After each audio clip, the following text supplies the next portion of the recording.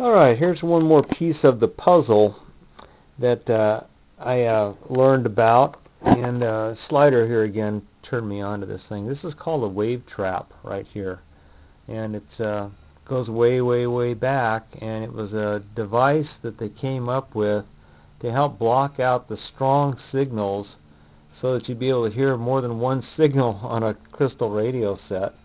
And it goes between the antenna, which is just my window frame up there, and the crystal set right here. This part of my setup is just the amplifier that amplifies the signal so that you can hear it without having to use headphones. And I've got this running today on about 3 volts. But this wave trap, what happens here is the frequencies get trapped in here, and you dial in a capacitor and a coil in a tank circuit so that it allows the stations you want to listen to get through, and helps block out the overpowering station. And I thought that was very interesting, and I don't know if this relates to Dr. Stifler's work or not, but I'm just wondering if on his systems, if they use some sort of a trapping mechanism to trap that signal, kind of going in the backwards way, and make it so that it's amplified through a trapping circuit. But this is just a tank circuit. It's a coil and a capacitor.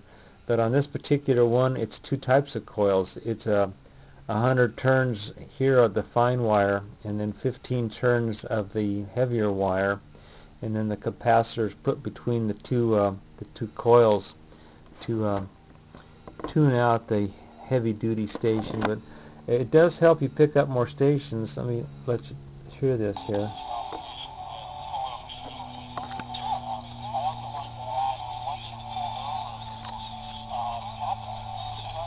Okay, there's one station. Let me tune to I think I can get 3 stations on here now. The next one's a Spanish station.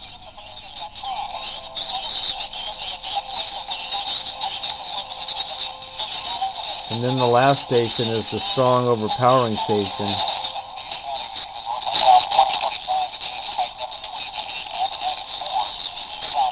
And that station there is the one that overpowers everything.